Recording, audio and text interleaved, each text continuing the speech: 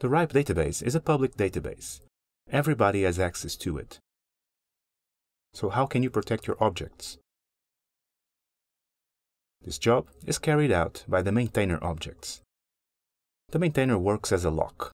You can lock any object with the maintainer to prevent other people from making changes to it. And just like every lock has a corresponding key, each maintainer has its own authentication.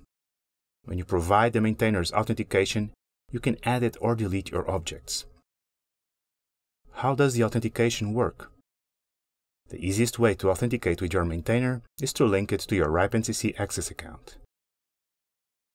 If you are logged into your RIPE-NCC Access account while working with the RIPE database web interface, all updates on objects protected by the corresponding maintainer will be authorized. If you want to know how to create a RIPE-NCC Access account, please watch the video Get Started in the RIPE database.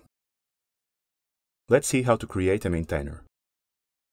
Remember, you must already have a person or role object in the RIPE database before you can create a new maintainer. Go to ripe.net and make sure you are logged in with your RIPE-NCC Access account. Select Web Updates.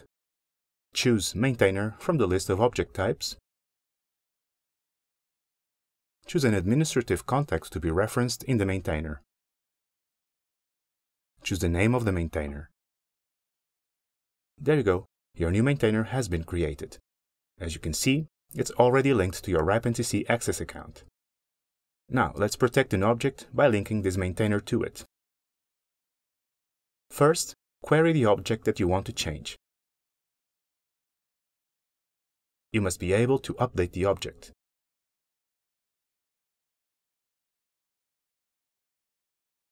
Add the name of the maintainer to the top field. That's it. If you're logged in with this RIPE-NCC Access account, then you are automatically authorized to make changes to this object.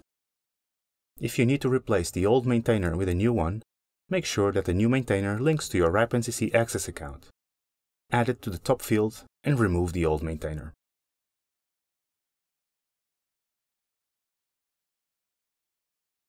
What if you were to add two different maintainers in this object?